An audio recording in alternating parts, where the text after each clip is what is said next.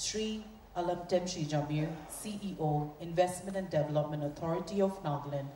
I believe India is the first country in the world to make the corporate social responsibility mandatory.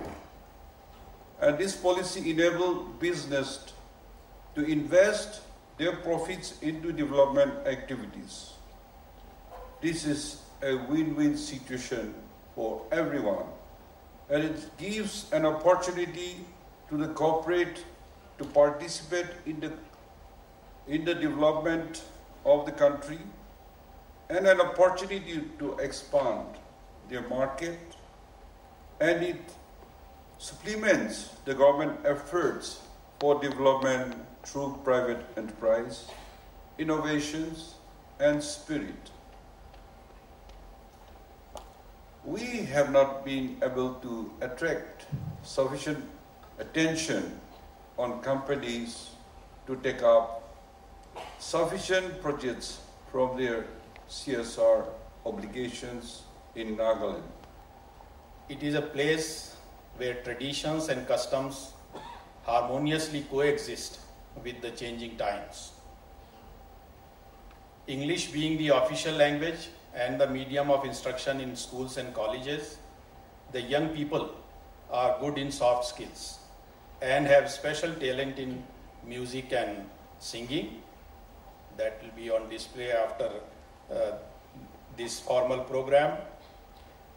The economy of Nagaland at present revolves around agriculture and services, in which government services have a significant share. In the state GDP, as in 21-22, services contributed 61% and agriculture 27%, while the contribution of manufacturing activities, including construction, is only 11%. Atalji said was, he said, okay, what has happened, but this is the moment for reconciliation. This is the time we have to build bridges, reconcile, connect, heal, and work on peace making. And that was one of the things which got on very strongly. You know, just a few days back, just a couple of weeks back, a few of the members from the Azim Premji Foundation came to visit our organization, and I took them to a very remote village. And it was just 2 hours from Burma, and we were there in this remote village, and the headman stood up and he welcomed them. It was a very lavish welcome, the Naga way of welcoming. The gunfires were there, the dancing was there. It was a very lavish welcome. In our research, it has come out that Nagaland seems to be at a tipping point when it comes to entrepreneurship, because there's a very young generation which is very keen to take up entrepreneurship and you know, changing the course entrepreneurship is taking. And at the same time, Nagaland is uniquely positioned because the female labor force participation rate in the state is very high. It stands at 44.7%, which is more than double that of the average Indian rate for average India.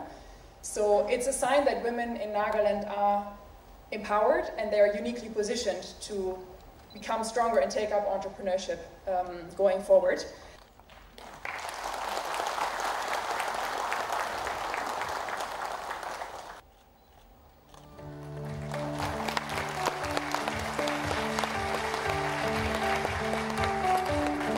As our Honorable Chief Minister releases the book, may we all put our hands together in launching of the book called Nagaland Opportunities Abound by Invest India and IDEN.